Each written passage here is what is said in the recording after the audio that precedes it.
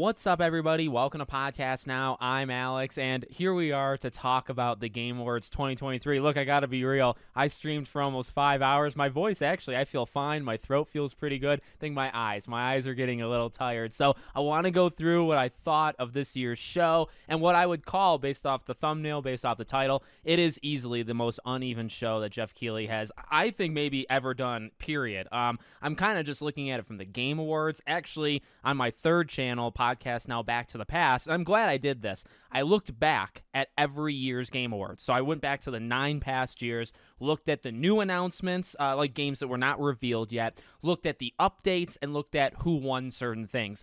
And it was good that I did that because I kind of have those things fresh in my mind, and I got to be real. It's why I would say that this was not the worst, okay? I know that, we just watched it, so, like, the opinions are kind of, like, fresh in our minds, right? We want to either say it was mixed or maybe, actually, I've seen a lot of people say how terrible it was. I think when you look back, and if you do honestly look back at the past years, this started slow. Like, the Game Awards started extremely slow, and it only started to pick up, in my opinion, around 2018, 2019 is when, especially the reveals started to get much better. Before then, it was very uneven, and the big parts of it were not even all that big. You could argue this year was kind of the same. The biggest things of this year kind of hinged upon your tastes. So, like, ending the show on Monster Hunter is a choice. I'm not a big Monster Hunter guy. I get it. I get many people are. My chat definitely didn't seem like they were, and that's fine. But that almost entirely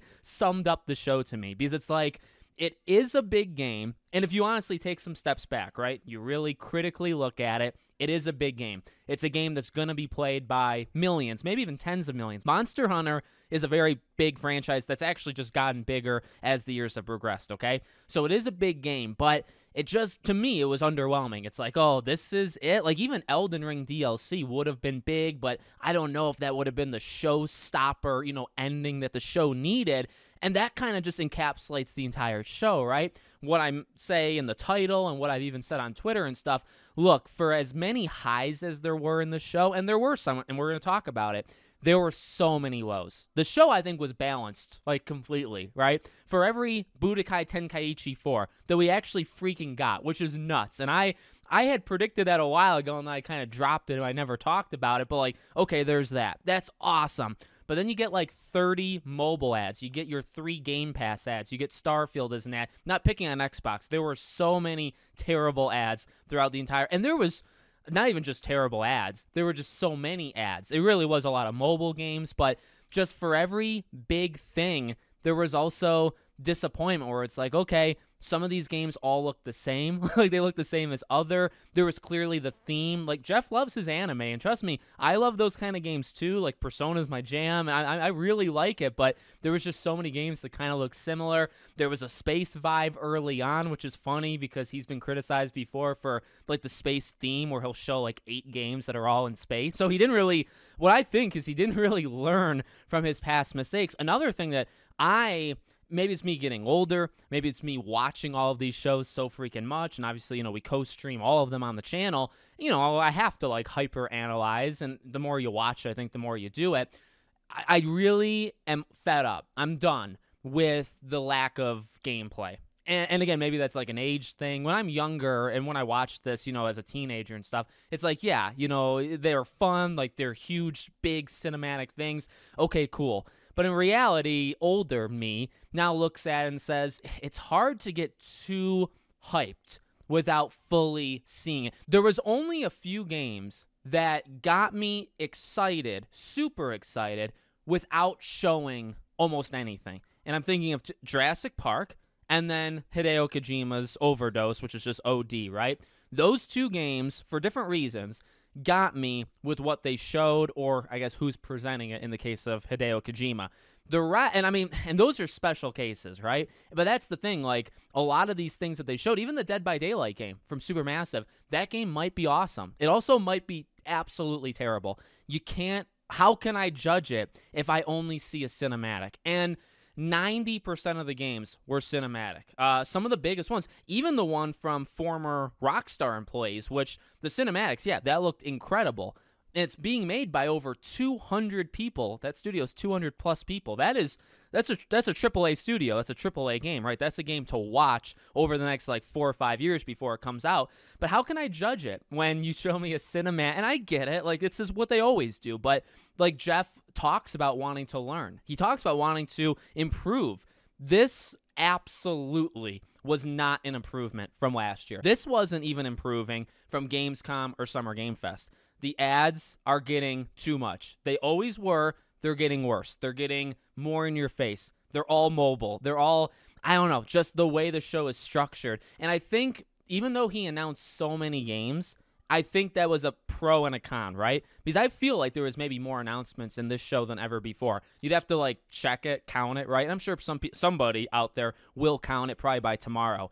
But the con of that is, yeah, there's all these announcements, but you're going to get some stinkers. You're going to get some games that don't hit or are for specific people. I don't want to come off like ignorant in the sense that, like I said, for Monster Hunter, I get people's tastes are not my own, right? Like, I have tastes, you have tastes. I understand that. And when you think about 100 million people watching this every year, they're not all like me, right? A game I might not be into, they may like. It's why I'm trying to nitpick or just criticize generally specific things that are maybe not personal taste. Monster Hunter is a personal taste, right? What wins Game of the Year? What wins the awards? That's more of a personal taste. Look, I am a diehard Alan Wake fan, right? I was rooting for Alan Wake the whole night, and it won a lot. And I never expected to win Game of the Year, so Baldur's Gate, you deserved it. But like the Spider-Man thing, right? Losing 7, I think, all 7. Yuri, I think, was burned, right? I think Yuri did deserve that. But, you know, as I've said, the awards, they mean something to them. It was cool for me to see Alan Wake win, and I actually mentioned this in past videos. The reason I wanted Alan Wake to win so much is simply to maybe drive sales. Maybe it doesn't even work, but hopefully somebody sees this and says, oh, that was a weird musical number. Oh, it won 6 awards? Well, maybe I'll check the game out. At the end of the day, awards don't mean anything. They mean as much as you want it to mean. So if you think whoever won Best Audio Design, if you think that's important, it's important. If you don't think it's important, it's not, right? And I personally think it's not. It's for the industry. It's not for us. I mean, that's literally what it is. So I'm not super bummed. In fact, I'll be honest, the Yuri thing, yeah, that was, I think, a mistake. I think he should have won. I actually think the game award part was maybe the best it's ever been. I kind of felt the games deserved it. A couple here and there, not everyone, but most of them, even if I didn't agree, even if I wanted Alan Wake to sweep, I kind of understood. I respected, the decision. Because, again, at the end of the day, I don't care. I don't care who wins best innovation and accessibility. What do I care about that, right? So, I mean, you could take that the wrong way. Maybe some of you did. But, no, I hope the point's getting through. You don't have to care about who wins the award. So that part's negligible. That part I'm not even, it's not even part of it. I think, again, to me, the biggest misstep, there's a couple, but one of the biggest ones is even some of the biggest games shown, I couldn't get that excited because you didn't show me the most important part, which is the game. In fact, let me take it a step further, and let me take a huge jab here at Hello Games of No Man's Sky, and now this Light the Fire, or whatever it's called. I don't really care, and I'll tell you why. This is a team that's had a redemption story. No Man's Sky is a redemption story as well, just like Cyberpunk. But let me tell you something. I have kind of a problem with redemption stories in the sense that if you have a redemption story, that means you royally screwed up, you effed up at some point in your game. And what No Man's Sky did, I think, is almost criminal in terms of misleading, outright lying, outright showing in trailers in gameplay, things that were not in the game till years later. And I have a big problem with that, and I've always had a problem with it. So while the new game making a simulated Earth looks cool, I don't trust a single goddamn thing in that gameplay. Even the gameplay part, I don't trust any of it. It needs to come out. It needs to actually be that. If it's not, they're liars again. So, and that's maybe a hot take. I really don't think it is. These people, including Sean, the head of it, He's literally lied, okay? They've lied to us for years back in the day. And Geoff even showed it. Like, hey, remember when we announced No Man's Sky? Oh, yeah, when you lied to everybody and misled? Yeah, okay, let's get excited for their next game, in which you say the same thing. Geoff saying, oh, it's great to see an indie team push, and I can't wait to see the next 10 years because this gives me hope. You said that for No Man's Sky. They're liars. So, you know, you could say, well, Alex, they've rebounded. They're better. I don't trust them. I don't trust them until this game is out and it does its stuff.